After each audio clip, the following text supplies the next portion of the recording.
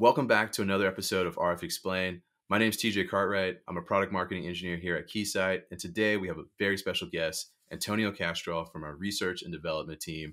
He's here to help us set up our signal source with our signal analyzer. Let's get into it. Hi, my name is Antonio Castro. I'm an electrical engineer with Keysight, and today what I'm going to do is I'm going to show you the VXG. We're going to generate a 60 gigahertz millimeter waveform at 400 megahertz of bandwidth. Here we have the VXG, and what I'm doing here is I'm setting the frequency to 60 gigahertz. The amplitude of the signal is minus 10 dBm. I'm going to turn the RF out on. The waveform that I'm going to use, I'm using an FR2 waveform at 400 megahertz. So that's our bandwidth. Now let's go to System, and what we're going to do is we're going to configure the analyzer from the VXG. So I'm going to hit on Configure. I already set up the IP address of the analyzer, so I'm going to hit Auto Configure. And here on the N9042B, the analyzer is configured, but the settings are not optimized to measure EVM.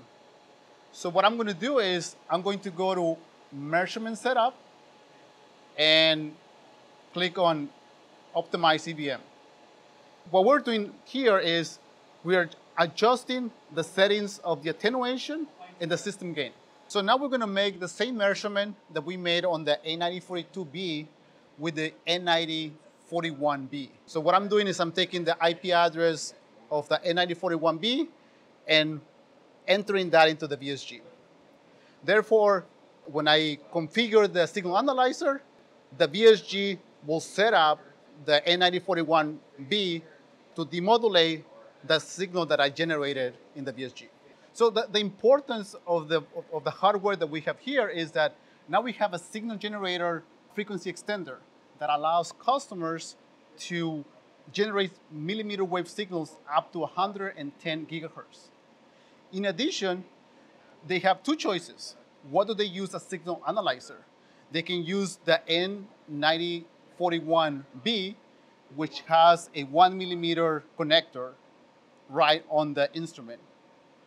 Or they can use the N9042B, which has the option of a frequency extender.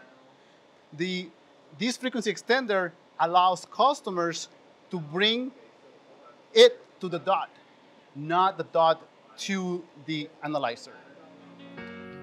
Explore more in our RF Back to Basics course at learn.keysight.com/RF Back to Basics.